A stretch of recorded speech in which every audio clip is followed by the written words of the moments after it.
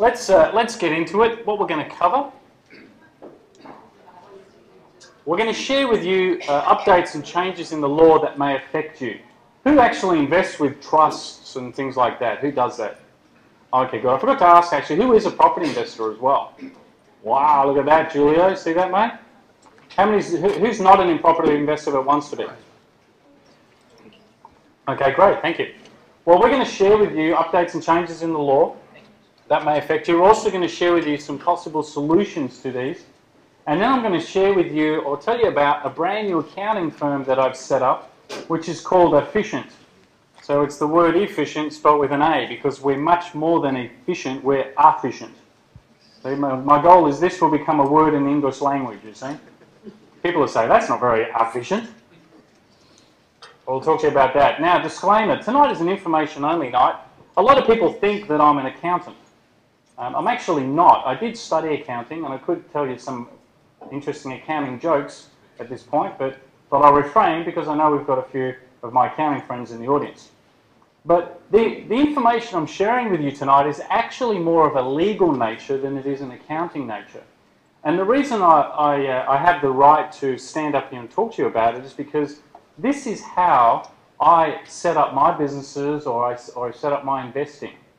And what I found is that the legal profession and the accounting profession rarely meet.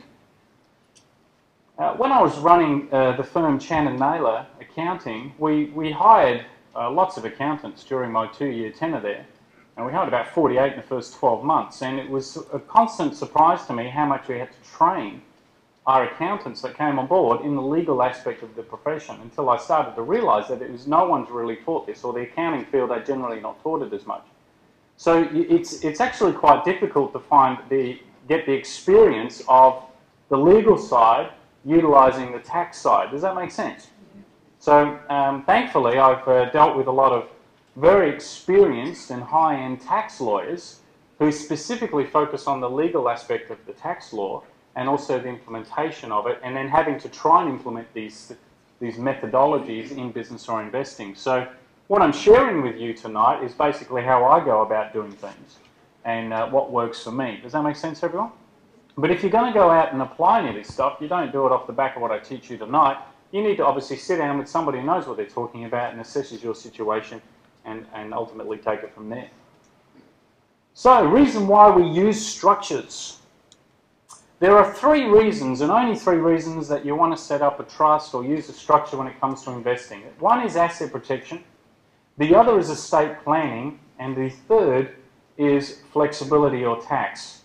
We'll go through these in a little bit more detail, what each are, but I just wanted to point out to you that the tax reason is often the reason most people will go for. However, our law, or in our law, we have a particular section of the tax law that's called Part 4A. And Part 4A, written in the Roman numeral style, which they love, simply means this. If you use a trust structure or whatever you use and your sole reason is to do it for tax purposes, then you can't do it.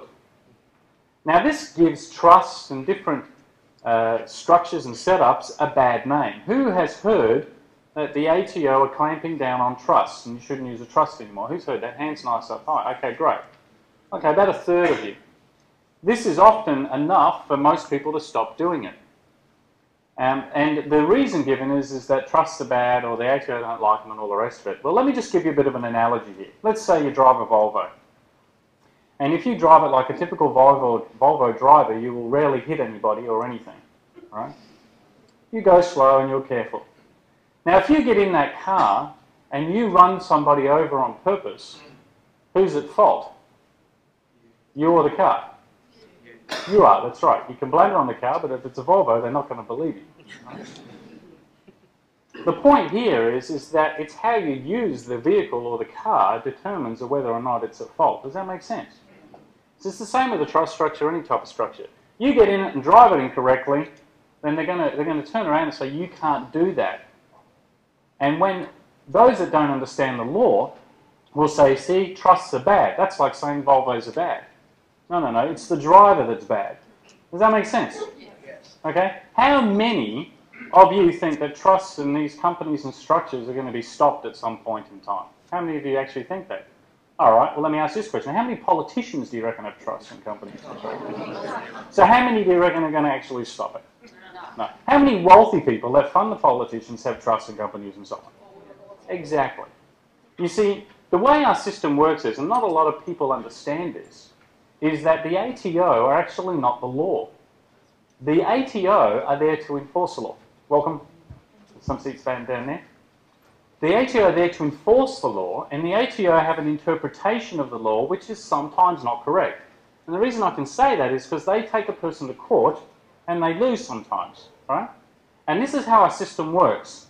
The ATO have an interpretation, someone else has an interpretation, or a taxpayer. They go to court and the court will decide, and that court becomes the precedent of how the law is applied. Does that make sense? A rather complicated system. You would think we could just write the law so it was nice and clear. Right? But it doesn't, it's not the way it works. And quite often, the ATO will take a view that is actually contrary to certain positions and what a lot of people think. Of course, if you're wealthy enough, you would take it to court and fight it. But really, our stand on this is, you know, there's no reason to really pick a fight if you don't have to. It's much easier to navigate through this swamp and do what is legal and what, you know, the ATO like or don't dislike too much and so on. Does that make sense? I should probably start that conversation with, is anyone from the ATO here?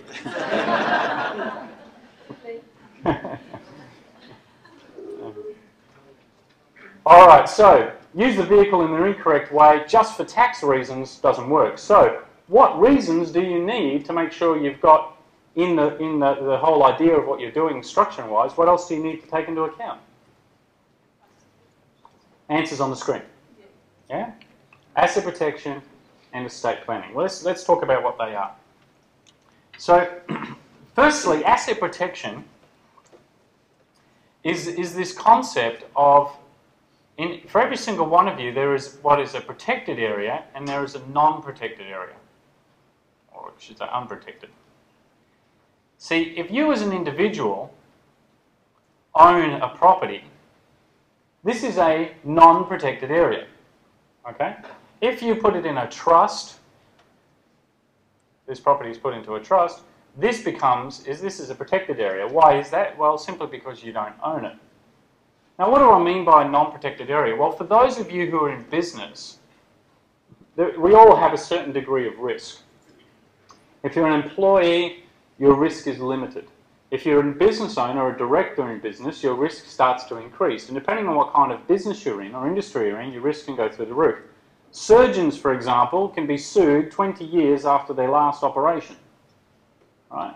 This is a high-risk area of having stuff in a non-protected area. A quick little story on this, actually, was there was a builder that we had as a client, and they were working on a hospital. And on the site, they had an external fridge which had all the blood in it for the hospital. It was a blood bank. And they were working on the site. And one of the contractors kicked off the electrical cord to the blood bank. So all the blood went bad. So what happened to people in hospital who needed blood? Well, as you can imagine, it got pretty messy. Right? So who sued who? Well, the hospital. The family members of those that had difficulties in operations or died sued the hospital. The hospital sued who? The builder, which is our client. And then the builder had to sue the contractor, who basically had no insurance. So the builder, because he was the wealthy individual, he was the one who got taken to the cleaners. Right? Because his accountant had told him to put properties in whose name? His name, for the tax reasons. You see? Now this is a scenario, quite a dramatic example, but this is a scenario of it's not directly his fault, is it? He's happened to be doing a job on a particular site. So, protected area, non-protected area, the whole idea behind asset protection is making sure your assets are over here and you have nothing here. Does that make sense, guys? Now, if you do have a property here and you transfer it to a protected area, what do you pay? Stamp duty. That's right, stamp duty, capital gains tax, because it's like selling. You're changing ownership, it's like selling the property. But we can show you a ways around that later on, okay? So that's asset protection. Now, let's look at, whoops. Let's look at estate planning. Estate planning is simply the idea of passing on assets from one generation to the next, but doing it in a tax-free way. Okay, so you're not having to pay tax each time it gets transferred. In fact, what you're passing on to each generation is not the asset. What do you think you're passing on? Control, that's right. You pass on control to the next generation, not the asset itself, and we'll talk more about that. So you can control the assets to a degree that when you pass them on to your daughters or your sons, your children and their children and so on, you can actually set it up in such a way as they're not allowed to sell the assets, or the assets remain just in your family and follow your bloodline. Okay, you can do lots of different things. This is called controlling it from the grave. Right. This is where you get the last laugh, you know. You're gone and they try to sell the asset to buy a Ferrari and the lawyer says, sorry, you're not allowed to. And you, they can hear you laughing about it. Flexibility of distributing income, as mentioned, is simply the idea of spreading your income around and taking advantages of the different tax thresholds that everybody has. So those are the three. So the key concept here is structures are used for asset protection, estate planning and flexible distribution, and dare I say, in that order of priority. Those three. Now, I forgot to mention actually at the beginning, if there's anything I say that you don't quite get or you want clarification, by all means pop your hand up. We'll see how we go. If your questions get too many, I'll wait till the break or the end and I'll answer them. You got one already? Yes? Okay, for the asset protection, when Yes. you mentioned it depends, on the vehicle, what if you don't have a business and you want to put a house into the protected side, but you don't have a business that's somebody that can sue you, you don't have that. So the only benefit you would gain perhaps is the tax benefit if you do that. Is that still okay? Do you have children, may I ask? No. No? Okay, when you've got children, then it's always easier to justify asset protection and estate planning. If you're doing the transfer just for tax purposes with no other reason, it comes down to how you document it. Let me put it this way. For example, right, there was a gentleman who set up a trust. This is an actual court case. He set up a trust. He bought a property in the trust. I'll just draw this for you. Do you want me to share this with you? Yes. Yeah. So this is what he did. He bought a property in a trust and he borrowed the money from the bank himself. Now this is how you can make it a tax deduction personally. So he borrows the money from the bank and then he invests in the trust, so he gets back units. Now when you make an investment, is the interest tax deductible? Yes. Yes, it is. So this property is sitting here owned by the trust now. So he's got asset protection and so forth because it's not owned in his own name, but he's got the tax benefit in his own name. Nothing wrong with this, all totally fine. He got audited by the ATO, and the ATO looked at it. He'd had this property several years, and he was still losing money. So he's not receiving really much income or any income at all from this investment. So he's losing money. And when they asked him and his accountant, when will you make money from this investment? What do you think his answer was? Sell it. Huh? When you sell it. Right. What would your answer be? If I said, when would you make money from this investment? What would your answer be? When you sell it, okay? Which may be when? 5 years? 10 years? Okay, well let me ask you this. How many of you would make an investment and lose money constantly? Right. So you've got to be smart about this. His answer was, never. You see? Like Homer Simpson, right? Dope. So ATO said we can't do it. Why would you make a commercial investment and lose money forever? What he should have said, and what we teach you to do, is you have a spreadsheet. You say, here's my projections. This is what I'm hoping it will achieve. Okay, fine. Most properties turn out to be neutrally geared or positively geared after about 7 years, don't they? It's natural. You put a cash flow projection together and say, well, I reckon in 7 years they would have taken it and gone, okay, fair enough, no problem, keep going. But him and his accountant said never. That's how silly it can be. So you don't have to talk about necessarily asset protection, you just have to have a decent investment plan as well to go with it. Does that make sense? All right. I'll tell you all sorts of funny stories like that. They get funnier and funnier when I drink beer and stuff like that. Tax rates. Who knows, who's aware that our tax rates jumped up significantly at July 1 this year? 1, 2, 3, 4, 5, only about, wow, 20 people. I think this is a very sad state of affairs that the rest of you didn't put your hand up. We've now gotten so used to the whole system that tax gets taken out before we get it, that it goes up and we don't even know. This is what tax rates were as of June 30 this year. You paid 15 cents for every dollar you earned over 6,000. Between 6,000 and 37,000, you're paying 15% tax. Plus the Medicare levy, which is 1.5%. Medicare levy on top of that, so it's 16.5%. Levy is just a four-letter word for tax. The reason I'm sharing this with you is quite significant. This is pretty much the level of where you would want to be. When people ask, when should I set up a trust? It really came down to, well, obviously there needs to be some sort of financial benefit. When you look at this area here, once you started earning over 80,000, you started paying 30% tax, or 31.5%, right? You started paying over 30% tax. Prior to that, you were paying less than 30%. So what figure, income-wise, would you want to start looking at maybe setting up structures? When your income goes over 80. Make sense? All right, good. Once you did that, you jumped up to 37% and it went over and higher. That was up until June 30. Now, July 1, they've changed. Look at this, 19%. It's the lowest tax rate has gone from 15 to 19. What percentage jump is that? Who knows your math? Let's have a look at this. It's gone from 15 to 19%. Most people say, oh, it's only a 4% jump. No, it's not. If you times 15 by 20%, what do you get? 18%. It's more than a 20% jump in tax rate. Isn't that a lot? Isn't it? Not only that, this next level here went up to 32.5%.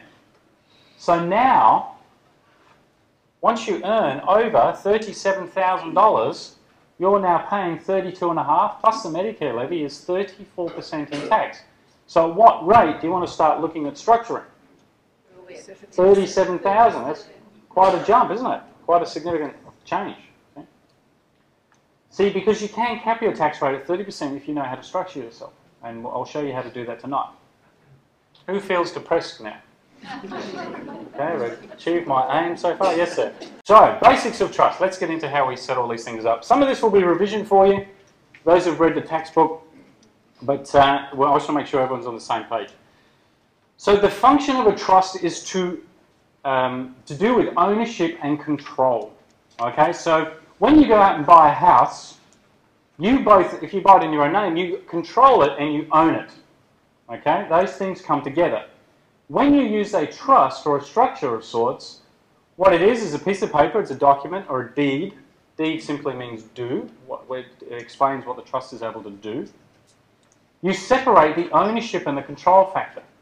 Now by separating them, if you don't own something, can it be taken from you? No, it's as simple as that. Okay? That's the whole concept behind this, because if you don't own it, then you can spread the money around, you can decide where it goes when you die, with estate planning, and you've got asset protection because you don't actually own it. And that locks in your assets, okay? That's a protection method. The whole concept then is to simply own nothing and control everything. It's just quite opposite to the way we're brought up: buy a house, pay it off, own it, and all the rest of it. You don't want to own it, you just want to use it, you know? There's some saying, you know, we're just passing through time, you just, you know, want to use it while you're here kind of thing. Pass it, yes? Would you apply the same to your own personal residential house? Depending on, lady, what was your name? Jude. Jude asked, would you do it for your own property? It really depends, your own home that is, depends how much of a risky industry you're in, number one. Number two, it also depends whether you can get the finance. You see, I talk a lot about this trust structures and stuff like that, and I often get people coming up to me at these events I had one gentleman come up to me, actually, rather depressed at the end of it, which is not my purpose in life to depress people, but he came up and he said to me, all depressed, it was quite funny, he said, "Oh, Tony, after listening to you, I realise I've done it all wrong. This is terrible. I'm in a high-risk industry. I've got all my assets in my own name. I've got $7 million worth of property. I've done it completely wrong." I go, "Look, it's that big a deal, mate. Just put it in my name." You see, the most important aspect of this game is you play the game, right? You can always fix things up. You can always protect things later, and I'll show you how. But never, ever, ever let trust structuring or whatever else stop you from investing. Does this make sense, guys? So, to answer your question is, it depends. If you can't get the finance by putting it in a structure, forget about it. Get the property, right? If you're high risk, you might need to protect it. But I'll show you how to protect assets in your own name without having to pay capital gains tax or stamp duty for transferring them. We'll show you that. You enjoying this stuff, folks? Yes. Did you ever think tax and accounting and legal could be so exciting and thrilling? Eh?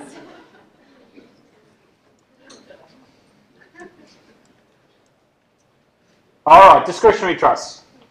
Unit trusts and hybrid trusts. These are the three most popular types of trusts. There are a lot more, but we'll cover these so that you know how they work and you understand the concepts. So discretionary simply means to have freedom to decide. A family trust is a type of discretionary trust. A lot of people think they've got a family trust, but a family trust is specific only to your family, only to people that are related to you. Most trusts, however, are fairly generic. That means anyone can be a beneficiary, any company you're a part of, and so on. They usually are quite generic in the way that they're written. The trustee, that is. This is what they look like. You've got a trustee which controls the trust, assets are held in the trust, and you are a beneficiary. B stands for beneficiary. Money or income in the trust, when spread out, can go to either of the beneficiaries depending on what the trustee decides. So that's how a trust works. You can spread the money around. A unit trust is split up into units, much like a company is split up into shares. There are different types of units in a unit trust. You can have capital units, income and ordinary. So if you've got capital, what do you reckon that entitles you to if you own the capital units? Capital growth, right? So if you buy a property for 200,000 and sell it for $1 million, you've made 800,000 capital. The people who own the capital units can share in that capital. Okay? The rent from the property, if you rent it out, is income. The only ones that are entitled to income are the ones that own the income units. Does that make sense? So now you can split income and capital to different people or different entities depending on what you're doing. Again, lots of advantages in doing that, depending on your strategy. Ordinary units allow you to do both. You can give the ordinary unit holders capital or income, doesn't matter. This is what it looks like. Split into units, and the unit holders are entitled to their share of the income or capital, depending on what type of units they've got. Make sense, guys? Yeah? All right. Next one is hybrid. Hybrid simply means a cross between things, and a hybrid basically allows you to have units and discretionary aspect to the trust. So you can have a discretionary portion and a unit portion. Quite a useful structure for investing, and also quite a useful structure for business as well. Who's heard that it's really hard to get loans and things with hybrid trusts in particular? Who's heard that one? Just to give you a bit of an idea behind this, right? At a certain level of banking and finance, you talk to people about these things and they've got no idea what you're talking about. You know, a number of times, if I just got $1 for every time I had to take out a napkin or a piece of paper and draw the pictures and explain it, when you get to commercial banking or bigger deals, the question is, so which entity is this going in? You know what I mean? It's completely different. And all it actually has to do with is a lack of education. I was actually with my bank. I live in the Sunshine Coast, and I was with the bank up there, all pretty chilled out in the Sunshine Coast, you know, and I was there, and they call me by name when I walk in, and I sit down, and I've got this structure I'm setting up, and the lady's on the phone, and she's got no idea how this whole thing works. And I said, don't they train you on any of this stuff? She goes, no, we don't get any training. She sets up bank accounts. She goes, I have no idea what this stuff means. And I go, well, here's my book, How to Legally Reduce Your Tax. Read that and it'll help you. And then she goes, when I see her again, she goes, your book should be given to every employee in the country. I go, good idea, why don't you tell them that? They just simply don't get taught it. Now, when you've got a company, you yourself can be a trustee, but what is more common is rather than you as trustee, you have a company as trustee, and you are the director of the company. So you control the company controls the trust. Why do you do this? If you put yourself down as a trustee, when you buy a property, for example, or any type of asset, you put down your name as owner, right? So we'd say Tony Melvin, and you could put as trustee, you don't have to, but you could put as trustee and so on. But what you have to then do, people can then search and find out what assets you own fairly easily. Then you have to prove you don't own it by showing what's in a trust. So you've got this added step. But if you have a company as trustee, how easy is it to find out what assets you own? It's pretty hard, right? It's pretty hard. You have to know what companies are and search for the companies and so on. So what you have is an added layer of asset protection. It's very hard to find out what you own because basically your name's nowhere on these things. Does that make sense? This is why company is often used as a trustee. Now, minus penalty. There's a seat down here at the front if you want to sit down at the front. Best seat in the house. Now, there is this thing as a minus penalty you need to be aware of when it comes to trust structures. If you have children as beneficiaries, there is a penalty put on distributing money to children that are under the age of 18. So it's called the minus penalty, and this is the rule, that those under the age of 18 who don't work for the money they receive are subject to the minus penalty. They basically get $416 tax-free, then over $1,307 is 45% tax rate. All right. So now having lots and lots of kids is no longer a valid tax strategy. Okay, you have to adopt them at age 18, you know, like what's it, Angelina and Brad Pitt, you know, just keep adopting them. There are trusts that don't have a minus penalty applied to them. I'll show you what they are before we wrap up tonight. Sorry, can I just ask? Yes? With regards to what class is worth it for a person? Well, if you've got a child who works at McDonald's, for example, personal exertion, they're going to get taxed like a normal adult, normal tax rates.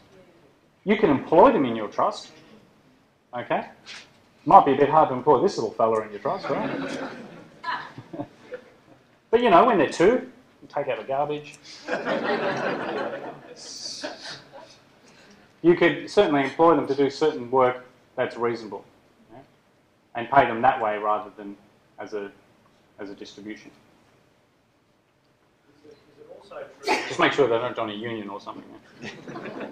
Also true that if you... But I like your thinking, by the way. That lady who asked that question down the back. Get them working. Bucket company.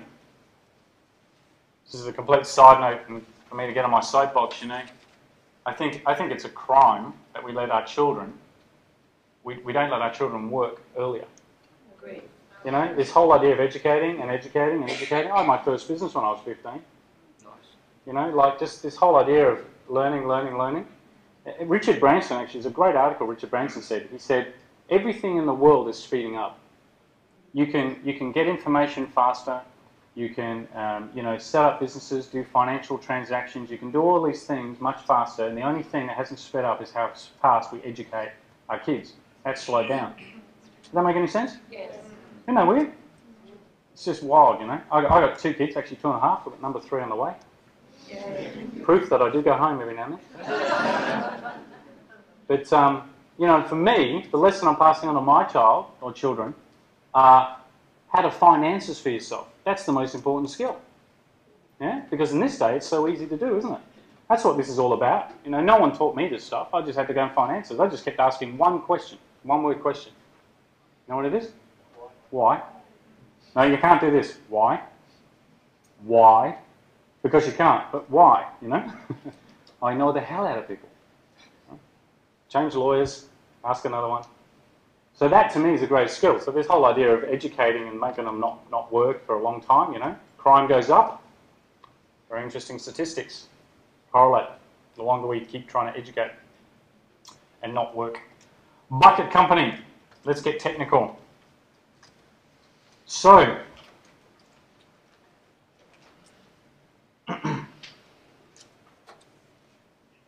some people are in the unfortunate position of having too much money, right? And then they make lots of profit. They have beneficiaries down here that are all in the high tax rate. Right, 45 and 38 and whatever it is now, 40 or something. And they get this situation that if they've got $1 million here of profit, that they can't really give it to any beneficiary because they'll obviously pay too much tax, right?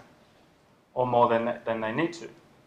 So what used to happen, as a very technical term, this was called a bucket company. So this was a company. What's the tax rate of a company? 30%, thank you. So what you could do is you put the $1 million in the company and you'd only pay $300,000 in tax. Right? Now, let me highlight a particular way that trusts are actually used, for those of you who don't know this.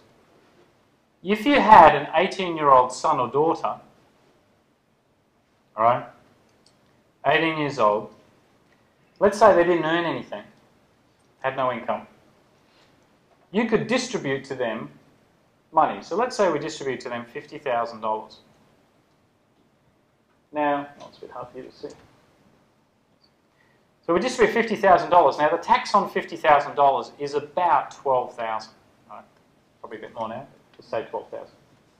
Now, how many of you would be confident that if you gave your son or daughter, who's 18 years old, $50,000 cash, put it in their bank account, and expected to get any of it back?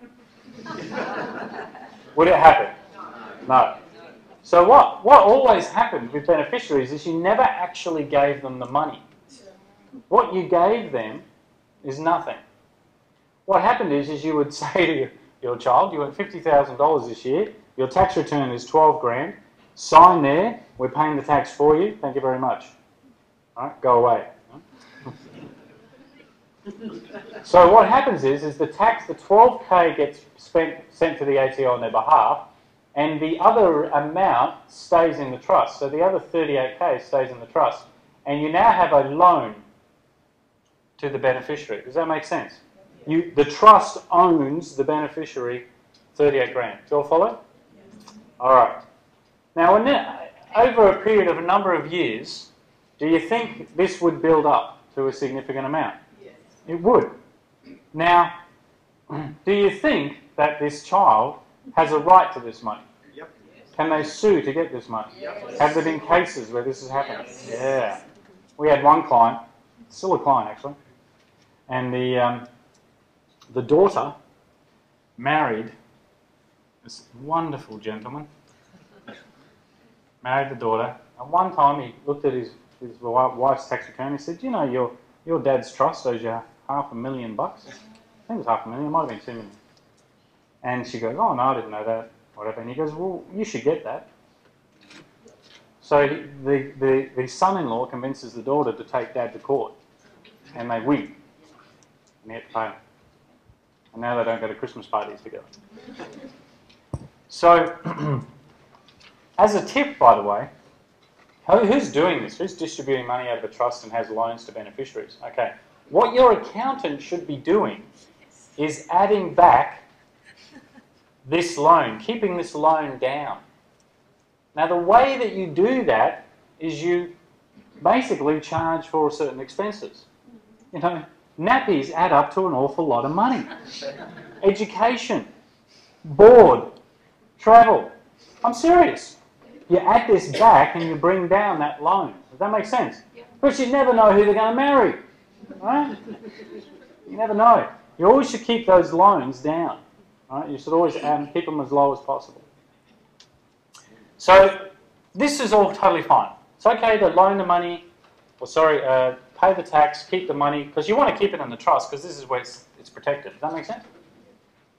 Okay, now, when you're in a situation where you've got no beneficiaries, or all your beneficiaries in the high tax rate, you loan it to the company Ideally, what happens is you put 300k taxes paid here, and the other 700k sits in the trust, yeah? Well, you can't do this anymore. All right. And the reason is this. There is a rule called Division 7A. Division 7A is all about loaning out of a company. Now, what used to happen in the good old days is you could loan money from your company, never pay it back, and the company goes broke, so you set it up a new one. How much tax do you pay when you borrow money? It's all right, because it's not income. If you take equity out of your home, you take $100,000 out of your home, like a home loan, and put it in your back pocket, how much tax do you pay? Zero. This, by the way, is how the game is played at the higher end. You know, living off equity is no tax. The way you do it, though, you've got to make sure that the value of an asset is continually going up, or the income from the asset can afford the interest. Does that make sense? Okay. So you understand then, if you borrow money, you're not paying tax, right? So you had a company making money, kept borrowing as a director. Company then, you know, runs out of cash, you close it down, and you set up another one, do it again. This was bottom of the harbour, right? Like I say, the good old days. You can't do that anymore. In reality, it's not very ethical to do that. You know, it doesn't build a sustainable economy and all the rest of it. So they stopped this with this law called Division 7A. What it basically means is that a loan equals a dividend. You take it as a loan, you're really taking it as income, you've got to pay tax on it. That's the simple explanation of Division 7A. You either have to take it as a dividend, as income, or you have to do it as a proper loan that has to be paid back in 7 years plus interest at the going Commonwealth Bank rate, I think it is, which is 7.02 at the moment or something like that. Right? So you have to pay it back over 7 years with interest. Does this make sense? This stopped, obviously, a lot of people borrowing money from their company. Division 7A became an issue. You can't do it with companies. You all follow? Yeah? All right. They're now applying this to trusts. A tax lawyer buddy of mine, they've written up, I don't know, some 30 or 50 page document called a tax, it's not a ruling actually, I think it's a determination, that explains how this applies to trusts. My tax lawyer, he said to me, if he had a uni student produce this document as part of his essay for his degree, he would have failed him and sent him back to the beginning of his uni studies to start again. That's how wrong this is. It doesn't actually reflect the law. But again, the ATO are taking a stance. Who wants to challenge them in the room? Okay, no takers. So what do? Well, we need to abide by it and follow it. Someone will challenge. We're all waiting for a court case for this to start happening. Someone with plenty of money, where they've got more to lose by not fighting it. So what it means is you have to distribute the money into the company if you're going to do it this way. Which defeats the purpose of it all, really, because really now you don't have the asset sitting here. So it causes complications. But there is another way. Would you like to know it? Yes. Hear you? Yes. Are you sure? Yes. I mean, I can just go home. I'll go to my room. Are you sure? Yes. All right. Let me show you how another way of that. Oh, an important tip. This law, by the way, changed, or not so much law, this ruling came out in the 16th of December 2009. Anyone know about it? No? Who has trust distributions that they know of to a company prior to this date? A couple of you. What you need to do, what your accountant needs to do, is you need to isolate that distribution and call it a pre-16 December 2009 distribution. The reason you do that is because as they clamp down on this and audit trusts and things like that, you need to be very clear of what is a pre-16 December 09 distribution and afterwards.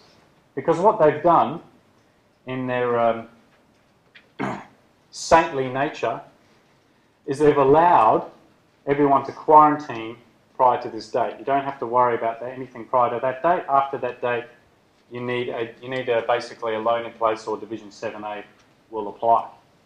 So make sure your accountant does that, stipulates it on your balance sheet and so on. in the trust, nice and clear. That way you won't run into any issues if you get audited on it or when an audit comes through. Okay, let me talk to you about a different type of structure that you may not have heard of. These are fairly new limited partnerships. Who's heard of a limited partnership? Okay, not very many people. They've only been around about 100 years, so if you haven't heard of them, that's why. Actually used quite a lot in big business and in venture capital raising and all this sort of stuff. This is how they work. You have a general partner. This can be a company or a trust. Remember, folks, you get a copy of all of these slides and a video of this stuff, so for those of you who maybe missed that at the beginning, you don't have to worry about taking too many notes, although you're most welcome to. So the general partner can be a trust or a company. Then you have a limited partner. And a limited partner can also be a trust or a company. And what happens is, when you've got these two entities, you can have multiple limited partners, by the way, I think up to 20 or 25. They come together and they form a partnership. It's a special type of partnership, and you register it with your Office of Fair Trade in your state, in Victoria. And what you've actually created is a partnership that has some very specific rules attached to it. The split between the general partner and the limited partner is usually 1%, 99%. The great thing about this structure is, there's a number of good things about it actually, is the general partner is the one that takes all the liability. Takes responsibility for the debt of the partnership. So if this partnership got sued, the most you would lose is what? 1% of the value of the partnership. The limited partners are not liable for any debt. They're only liable for the amount of money they've put in or the assets they've put in. The great thing about a limited partnership are as follows.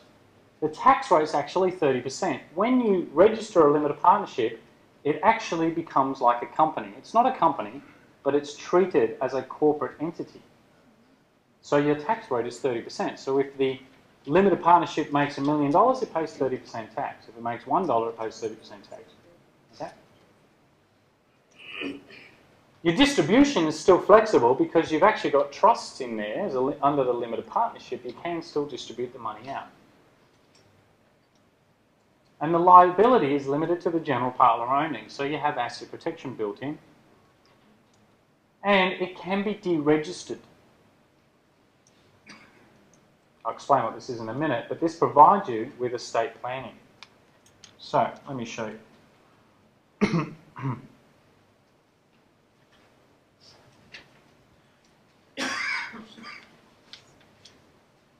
Okay, this is your limited partnership, and you've got the general partner and the limited partner, which is usually set up to be a trust, and you've got beneficiaries here. Now, well, what can happen is, at a time, any time in the future, you can actually deregister the limited partnership, and what you end up with is just the two entities that you started with. There's no tax implications for doing this or anything. The reason why this may be worthwhile to you is what you can do down in the future is, let's say you have 3 children, and you've got a whole bunch of assets here that you've built up over your lifetime. What are the chances of your 3 kids agreeing on what to do with these assets?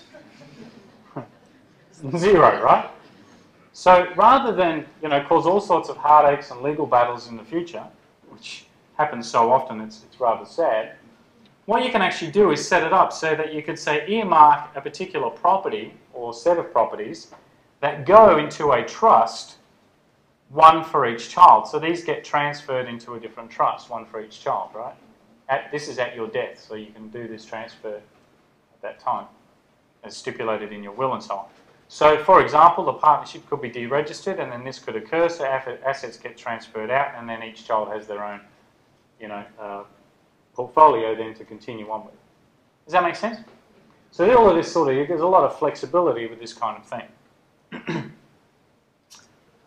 So that's the basic concept of a limited partnership. It should also describe this. Because it gets taxed at 30% as an entity, if it does make $1 million, you don't have to distribute the money to anyone. So you're not actually creating a loan. Does that make sense? So it pays $300,000 tax, and the $700K sits in, what's left over sits in your limited partnership, and you go and buy stuff with it. So there's no distribution, there's no messing around with loans and all those sorts of things. So how could you use this or apply it? Well, a lot of people are in a situation where they've got maybe assets in a trust, and again in that unfortunate position of having too much money and so on. What you can actually do is you sell off 1% of your trust to a different entity. Now, if you're selling off 1% of your trust, you will pay stamp duty and you will pay capital gains tax, right? But you're paying it on 1%. So it's not going to be too much, right? What you've in essence done is you've set up a general partner, and this would become the limited partner. And once you've done that step, you then can register a limited partnership. Make sense? What you've in essence done is you've contributed this capital here, or these assets here, to the limited partnership. The general partner's contributed their 1%. You form the limited partnership, and away you go. And now your tax rate is 30%, and you've got a stronger asset protection base and so on. Does that all make sense, guys? What a lot of people don't realise is that the owner of an asset can be sued directly. So you can get a tenant here sue the trust directly. Okay? But if you do this sort of thing, wrap it up in a limited partnership, you're putting in a protection mechanism there as well. You follow that? Yeah, so that's the advantage of this. It gives you One advantage is numerous here, of course. Numerous advantages. Okay, who likes that? Yeah? Pretty cool. So that way you're avoiding the whole Division 7A issues that come about now with distributions from trusts, which is one of the reasons I put on this particular seminar tour, is because there's quite a significant change in the way that they're operating. All right, who's got assets in their own name that they want protected? Just a few of you. Okay, let me show you how you can do this.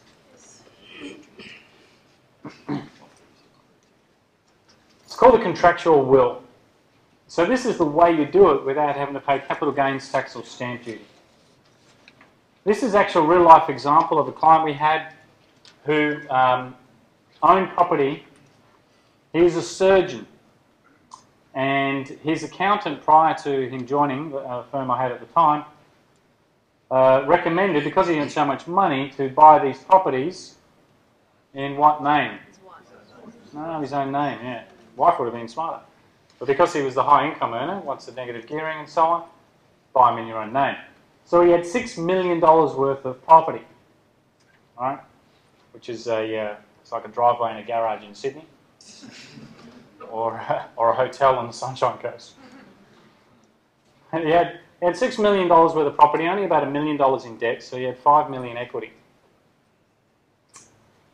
If you understand what happens to property every sort of 7-10 years in this country, in the right areas, yeah, it just keeps doubling, doesn't it? What's going to happen to his problem in the next 10 or 20 years? Double and double. It's basically going to get bigger and bigger, isn't it? Yeah, and good old land tax. And he, as I mentioned before, the reason I know that surgeons can be sued 20 years afterwards is because I found out from this particular client. In 20 years, it goes from 6 million to 12 million and to 24 million. All you need is one person he operated on to find out what he's worth, and what do you reckon? Didn't sew my head on properly. And away they go. So he's got 3 kids, a daughter, 2 sons. And this is the way it works. We wrap protection mechanisms around the assets. Now, it's not just the property. It can be, jewellery, art, any assets that you have get listed in the registry as part of this contractual will. So all of your assets. And the first layer of protection is a special type of trust gets set up, and is a gift of all of the assets for the purposes, if it's an inheritance, for the children. So it's a gift for the children as an inheritance. So they're still in his name at this point. The assets still remain in his name, but he's under a contract, legal contract, he's saying, I'm gifting all of this for inheritance for my children. Does that make sense? There is not very many courts that will rule against ripping off the inheritance of children. Right? That's one protection mechanism. The second one is you take a second mortgage over the equity. See, when someone's suing you, what are they actually after? They're actually after your home. No, it would be real creepy, wouldn't it? I want to live in your house, you know? Sleep in your bed. No, they're after the equity. What happens is if you get basically sued and you lose, the judge will go, you've got to pay $5 million, bang, and then what? And then you've got to sell everything and give them the cash. Right? What we do here is the doctor takes out a loan because he's gifted these assets. He now takes out a loan as part of this and says, I want a loan for $5 million. And the trust says, well, what equity do you have? Or what's collateral? And he goes, here's my properties. So what does his balance sheet look like? He's got $6 million of assets, $1 million of debt to the bank, and a registered second mortgage for $5 million. What's he worth? Nothing. And this is where another lawyer goes, it's going to be too hard, forget about it. You see, not much to take. The whole idea is you just scare them off, you make it too hard. Right? The third layer of protection is if the other two fail, there's an option over the properties. So if the first two fail, then the trust can acquire all of these assets. If that happens, there will be capital gains tax and stamp duty, but to my knowledge, that's never happened. The other two scare them away. Okay? You all understand this one? Yes. So now he's still getting the negative gearing benefit if he is negatively geared or whatever, still owns them. So none of this is transferred. Okay, it's just a contractual will. Tony, can I just ask? Okay, good question. So a lady asked, he's passing these assets on as a gift of inheritance. Basically, can you still use them? Can you still borrow against it? Yes, you can. What you would have to do, though, is you'd have to change the second mortgage. Because you've got a $5 million debt. So if you wanted to tap into some of your equity, you'd have to change the second mortgage, borrow up from the bank, and then redo the second mortgage on what's left. Make sense? Because you still own them, you see. He still does own them and control them. But if the whole idea is somebody comes after him, they do their research, they see all of this, it just scares them away. They just don't bother. Yes? What's he done with the $5 million? There's no actual paper transaction. Oh, sorry, there's no cash transaction. All you're doing is you're creating a debt on the property. Okay? Again, it's a little bit technical, but all you think about is here's how technical it is, right? We've sucked the equity from here all the way over to there. It's been sucked. He has no equity left. That's the end result of this. One more and I'll keep going. Yeah? If he doesn't have children, it's this basically doesn't work. You basically can't do step one. Well, it doesn't stack up as much. Okay, you can't really do a gift of inheritance. You can do it for the wife, but see, in this whole scenario, the wife's actually not entitled to the assets. This is extra protection, you see, because that kind of transfer can be easily undone or clawed back, more so than this one. Right? So you either need to get busy. What about nieces and nephews? See, there's benefits coming to my tax seminars, right? Never thought of that, huh? Last one, yeah? Nieces and nephews? Yeah, nieces, nephews, anyone. You can put me in here if you want. I'll look after it for you. Now, So what does the mortgage state? Like who's... let's not get too technical on it, like the mortgage. All you need to know is that there is a mortgage. Yeah, and the debt's gone. The equity's gone. Make sense? Okay, let's keep going. Now, this is a special type of trust for a number of reasons. Number one, it's not subject to minors' penalties. So if the assets get passed over to here and he passes away, the doctor passes away, and these children are under the age of 18, they can still get distribution income from the trust, even if they're under 18 and they don't pay minors' penalty. In other words, they get taxed like a normal adult, okay, which is a good thing to know. Now, the other added benefit of this is if the daughter falls in love, okay, with the sexy property speaker from Brazil, falls in love and they have instantly 2 children, all right, And then, unfortunately, love doesn't last because he's out doing way too many seminars. Right? Everyone go, oh, love dies. Right? What happens is the children or the grandchildren and this surgeon's children are the only ones entitled to the asset. The property speaker, he gets nothing. Because what argument does he have? He goes to court, family law court, and says, well, I want to make sure the children are provided for. Because that's the only reason that they do this, right? They split up assets and so on. Are they provided for? Yes. No. What contribution did he make to those assets? It's like, go away, buddy. A few people, usually males, ask, what if it's a woman doing this? It's the other way around. Does it still apply? Yeah. Still apply. So this is keeping it in the blood. You see? You can do that. How does it progress? Good question. So like, you've got 3 kids here. What sort of rights do they have to this? As opposed to the other, you know, say to the other. Other, yeah. And they've got no children. And they got no children. Well, this is the cool thing. You can stipulate this. So you can stipulate how these assets get split up or what income. You can say you cannot borrow more than 50% of the assets. And if you borrow, you can only invest in assets that, you know, in property or whatever. You can, like I say, control it from the grave. Okay? Boy, you guys are really getting into this, aren't you, eh? So I say, oh, I can do this. A couple more and I've got to wrap. Keep on going. Add them to it. It's amazing what comes up at tax seminars, yeah. I was going to ask, what if you were seriously wronged by that doctor and you wanted to sue that doctor for a legitimate thing and they got nothing? Have you got... Well, he would have insurance. Oh, right. Yeah. But generally what happens, just so you know, it's a good question. Right? I mean, the whole idea of sharing this with you is not to teach unethical people how to get away with unethical things, you know.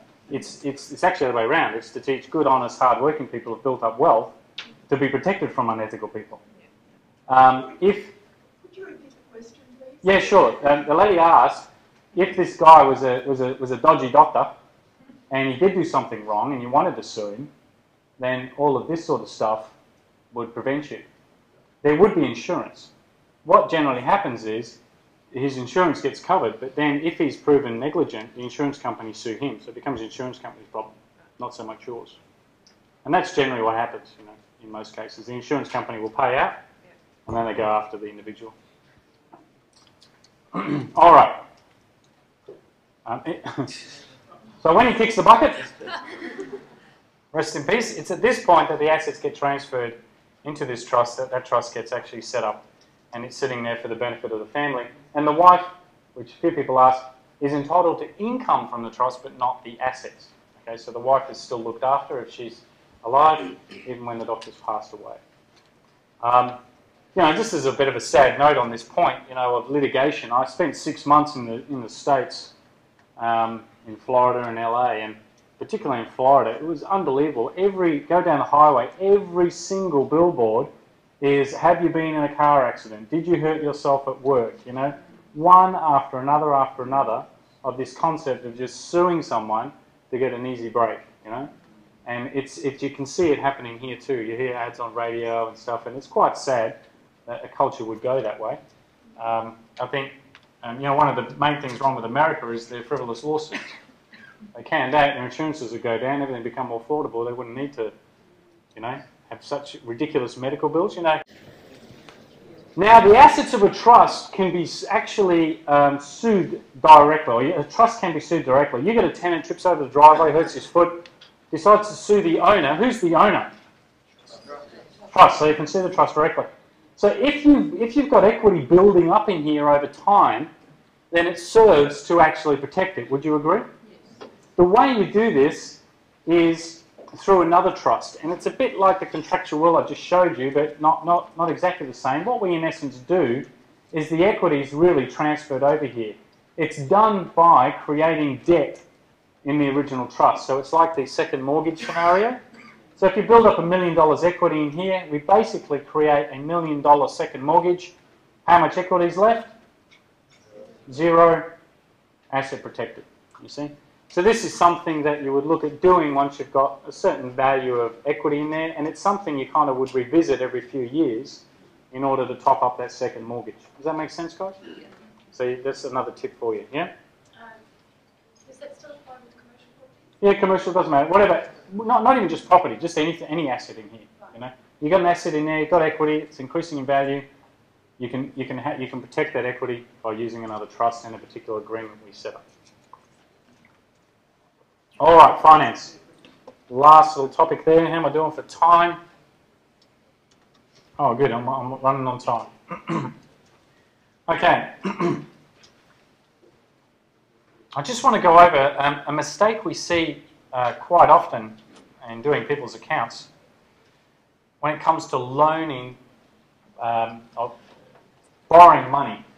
Now, actually, I've done this wrong. When you borrow money from a bank and you buy an investment property, is the interest tax deductible? Yes, it is. Why is it tax deductible? It's because the purpose, yeah? Purpose is to earn income. That's right. Purpose is to earn income. If you borrow money and buy a home, is it a tax deduction? No. Good. Okay. Now, what happens is a lot of people will have a line of credit. So you've borrowed a certain amount of money, you know, on an investment property of say 500,000. This is for an investment property. So you initially borrowed this money for an investment property. Interest tax deductible, nothing wrong with that. What happens is sometimes you are set up whereby your salary or your wage gets put into this account and it drops down because you're saving the interest, yeah? It's a good thing to do. Then you take that money out and you buy groceries with it and you buy petrol with it, and are these tax deductible things? Oh. And what you're doing is you're changing the purpose of the loan.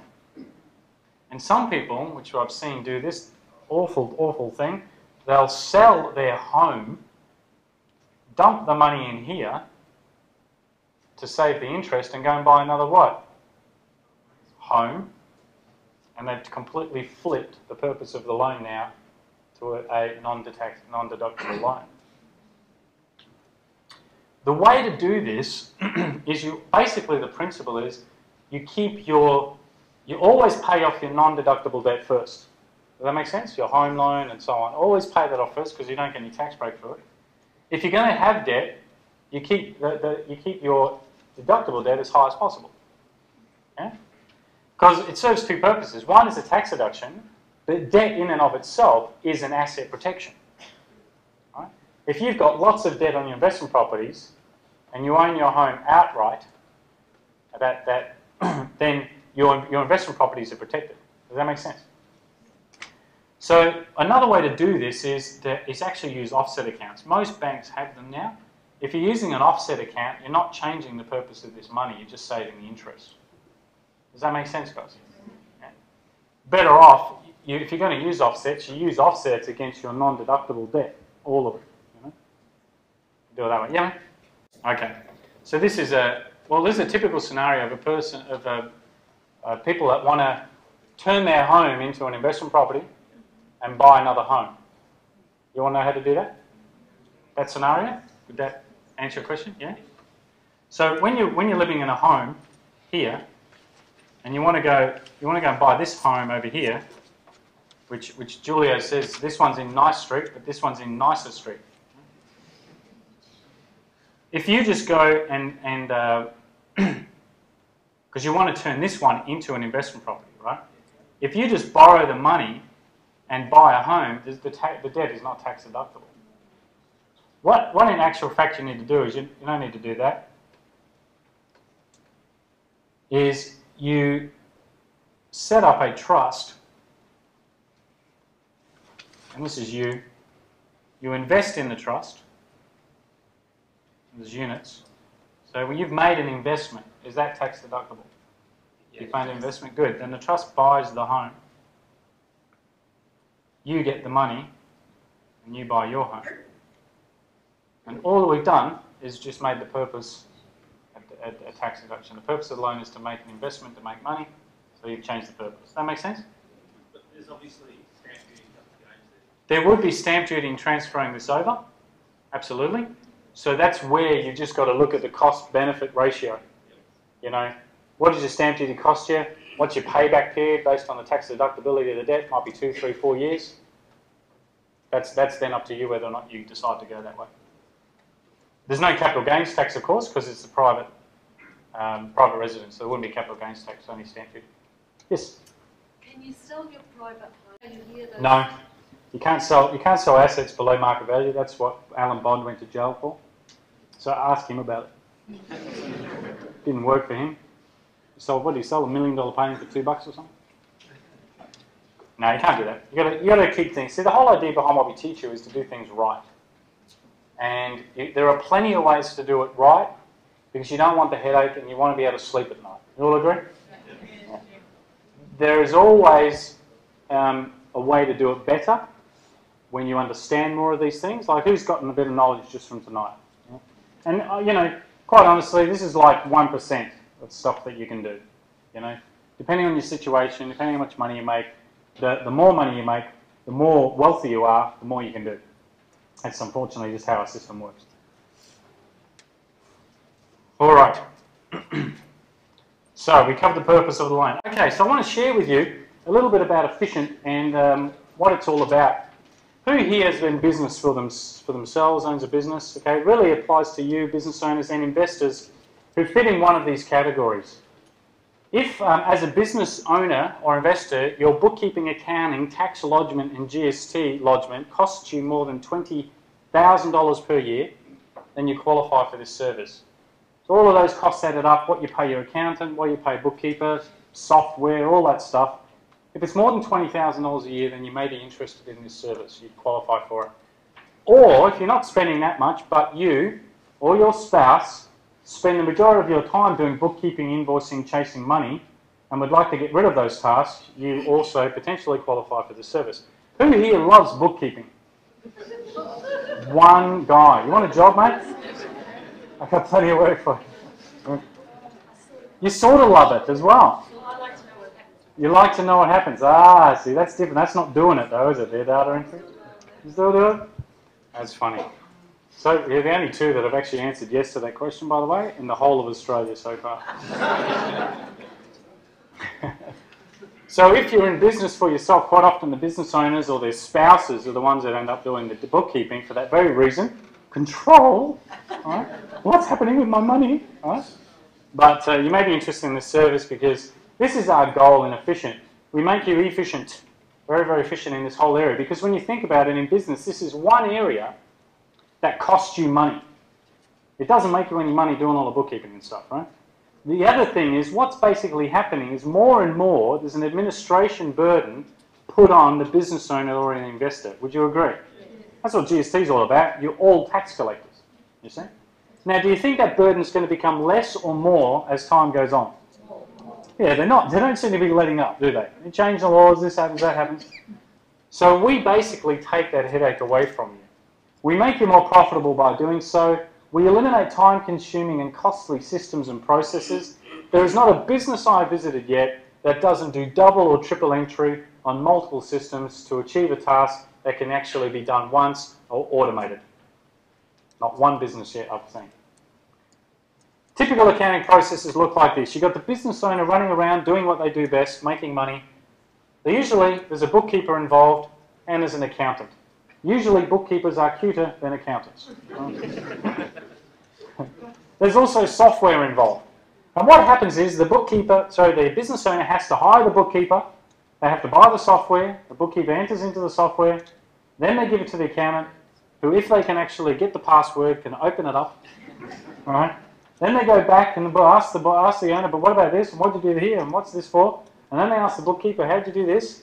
And then it all gets very messy. And the whole problem with this is they're dealing with the past. You cannot fix or change the past. It just doesn't happen that way. And the whole of the accounting industry is focused on this one big massive issue of, oh, you did all of this and you made all of this money. How do we fix it now? This is what gets hard, right? And when you think about it, it's such a crazy, crazy system. A crazy system. Who here has ever looked at a profit and loss statement, seen the positive balance at the end of it, and had that in their bank? Not a single hand so far in the whole of Australia.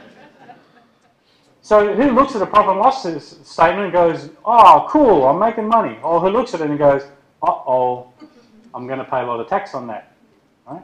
In other words, it's a very reactive process. You get to the end, you go, oh, I made that much, really? How come I don't have any money left? You know? It's all to do with the past. The efficient system is this. It's very simplified. You as a business owner deal with an accountant. One accountant dedicated to you, and this accountant only has 20 clients in our system. Our accountants only have 20 clients.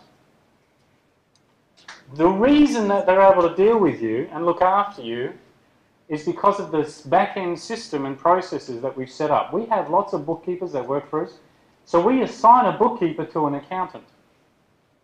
We have a cloud-based or internet-based software that is accessible via any mobile device or anywhere you've got access to the internet. The bookkeeper enters the information into the bookkeeping software under the guidance of the accountant. Not the business owner who's got no idea really what it's supposed to be doing, but the accountant who makes sure it's done properly. As every week it's done properly. On top of all of that, with all the major banks, we set up what's called a direct feed, so automatically information is sucked from the banks and put into the accounting system. There's no data entry. And we also set up automated processes that categorise this information. So 60–70% of it becomes automatic. Because when you pay Telstra for your Telstra bill, now a computer can read that and go, Telstra, goes to phone. Done. That makes sense? Taxi, goes to where? Travel. Done. Okay? You don't need human beings doing this stuff anymore.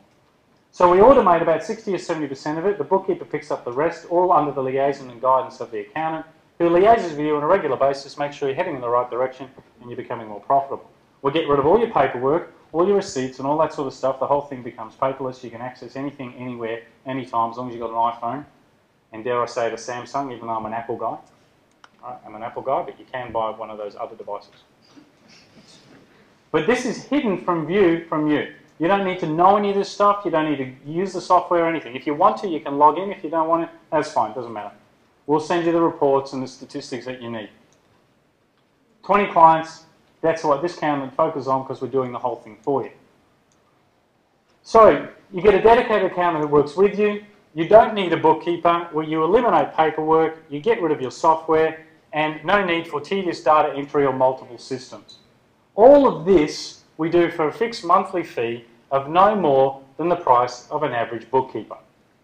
The whole lot. All your tax work done, everything done for the price of an average bookkeeper, or sometimes a little bit less. So that's the Efficient system. We are doing what's called the Efficient assessment. Now I'm personally doing these at the moment as we are launching this whole process. It's $995, and this is what we do. I come to your business, we review all of your structures, make sure you're set up correctly, all the types of trust structures and things that you may have or don't have. We review your current, I just said that, review your financial procedures, everything you're doing in your business so we can speed it up and improve it. We review your structures, we review your business plans and goals, so you make sure you're heading in the right direction. If you go ahead with our services, then the $995 gets contributed towards it. If we don't think we can help you or improve anything, we'll give you the $995 back. And if you didn't think it was worth it at the end, then we'll just refund you anyway. That's the Efficient service. We're going to hand out the forms with the ladies now. So if you're interested in that, again, you're spending $20,000 on bookkeeping, tax work and so on, fill in the form. Or if you are doing the work yourself, or even as an investor you're spending that, we may be able to help you with it, and we can come and review all of that.